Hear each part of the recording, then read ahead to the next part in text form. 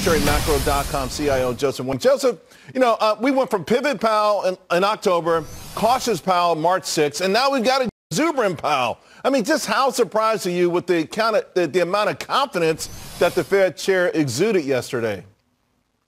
I am really surprised. And as Kelly presented, it very much looks like an immaculate soft landing. We got GDP projections revised up, inflation not really changed, and unemployment revised even more benign. So he's very much betting everything on a soft landing, and he's definitely not any Paul Volcker.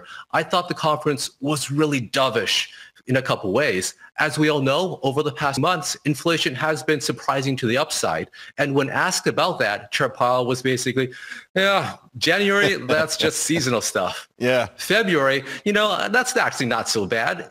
So he seems to be downplaying and looking through what looks like inflation stabilizing at 3 and 4%.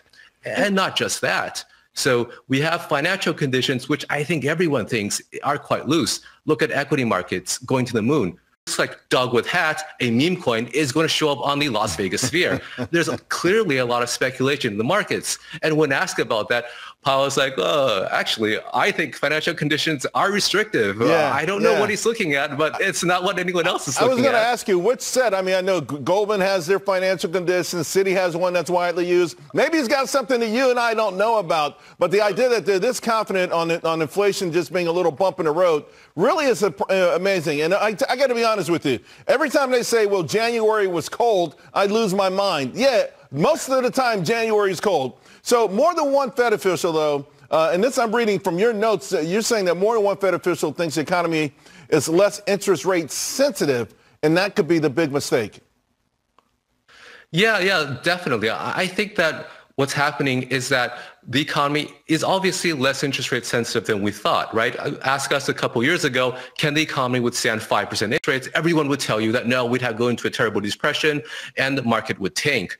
But fast forward to today, Fed funds 5.5, and it looks like it's not doing as much damage. I think we've all come to realize that, but the Fed is slow to realize that. And I'll add one more thing, Charles.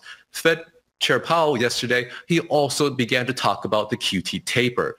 And so even as financial conditions are already loose, he's telling you that probably at the next meeting, they're going to be tapering QT. And that's another dovish end.